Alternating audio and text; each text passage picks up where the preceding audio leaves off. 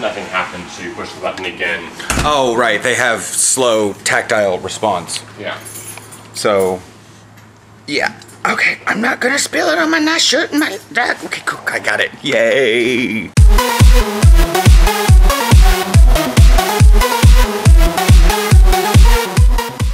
Morning. Bird right in front of my face. Yeah, it's that time of year. Short sleeves, shorts, sandals at 8:28 in the morning. Yeah.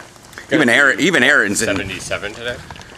I think today is supposed to be one of the lower 80s. I think this is like 79, 81. That. When the guy who works in an air-conditioned area is wearing shorts. And they have the little war because apparently Aaron works with a bunch of frigid. He was like, well, the night or the morning crew comes in and they want to like bump it up because it gets cold overnight. God forbid. It gets cold overnight, so they bump it up to 68. The thermal unit. Well, when you're heating something, you're not using an air conditioner. The thermostat, yes. But to me, it's like you always use it as the air conditioner. You bump the air conditioner up to 58, and I'm like, what the? Like the night crew comes in and it's already warm throughout the day, so they drop it down to like 58. I'm like, 58? Seriously, during the summer, I'm like running the car down to like 72 inside the car with the air conditioning. And I'm like, oh my God, it's cold. And in the winter, I'm like, I can't even let the car go above 60 inside without like melting. Yeah. I'll, if it's down below 40, I'll definitely turn it on, but like, where's the heat? But it gets up to like 48 to 55, and I'm like, okay, it feels really good. But then it starts hitting that like 62 and above, and you're just like, I can't breathe. It's so hot. I'm gonna die. And you're just sitting in the car. You're not even doing any exercise. So it's really funky, and I don't understand why the people, and it's probably the fact that the people that kind of are controlling the thermostat are the ones that are not near vents. Yeah. Or they just have like no significant amount of metabolism or body fat to. Or no significant metabolism and plenty of body fat. That too, but anyways, I thought they fixed our sprinkler, but no, it's still being a fire hose. It happened this morning at like 3 o'clock. I was like, whatever. See you guys here up at the platform. Well, that was weird. The transit police have their canine unit here. I don't know why.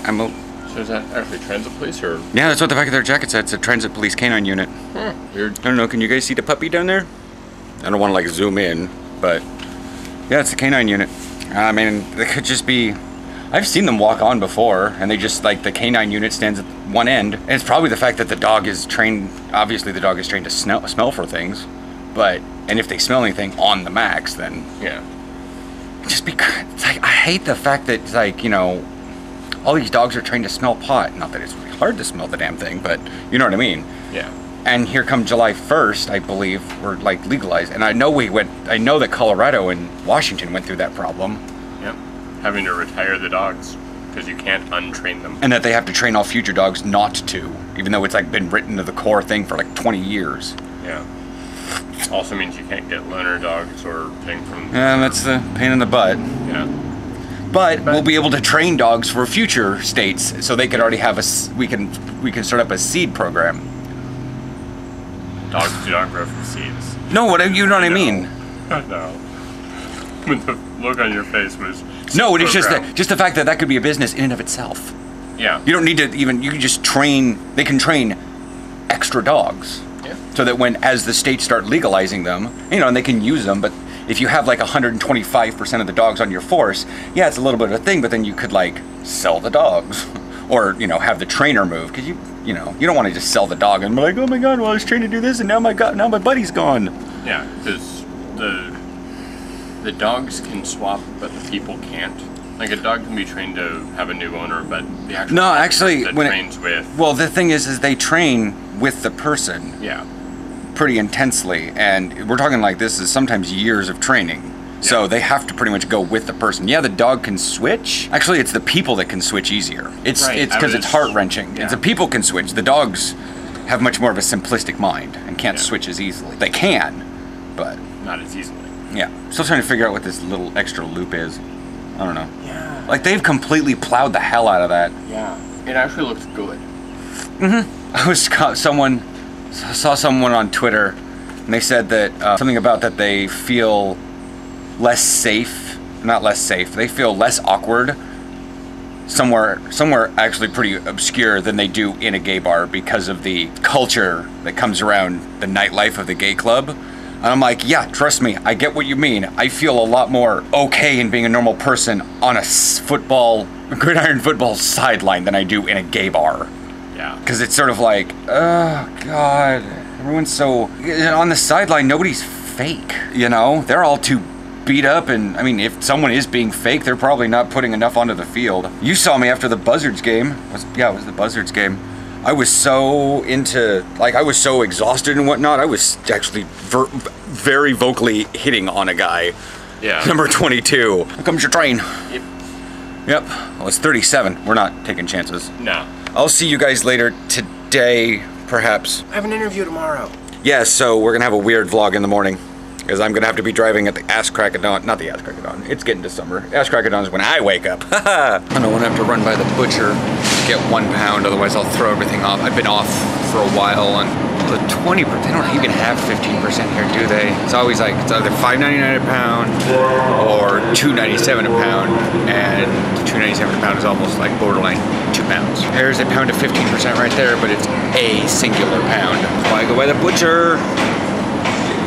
Everything's all hunky-dory with like ridiculously expensive, or I mean, hell, the 10% over at the butcher's is still only $4.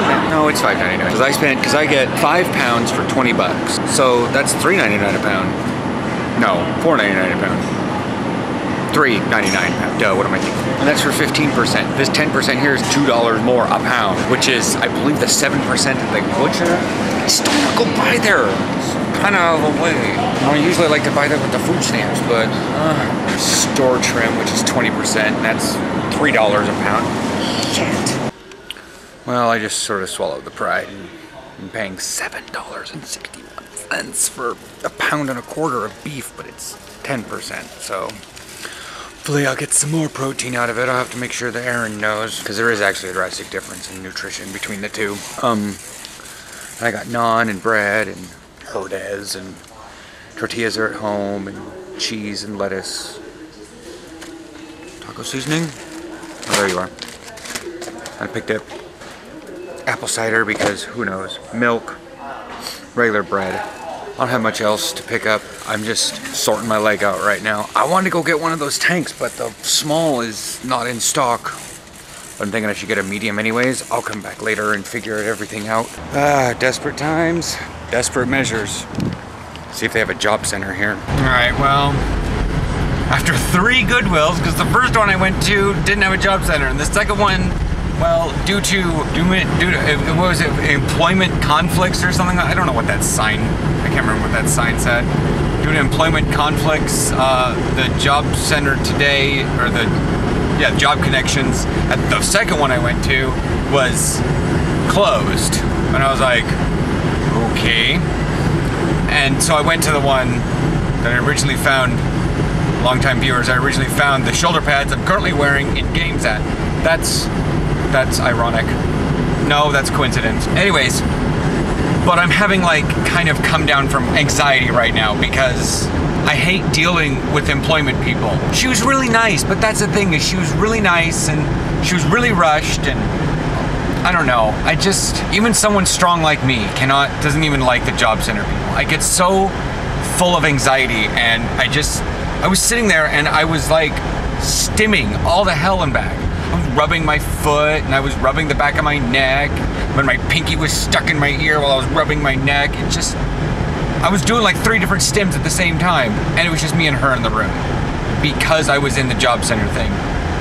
And whatever. Why I don't have a job is because literally the act of finding a job causes me panic attacks and anxiety. So I'm going by Taco Bell because I always have a little bit of leftover money. So I'm going by Taco Bell right now, and I'm getting my lunch. And I'm gonna go home and I'm gonna edit this video. I will see you guys tomorrow for Thursday. Hopefully, maybe Aaron's job thing will pan out. I don't know. I'm just tired of feeling grilled and stuffed nacho. I need that so much right now.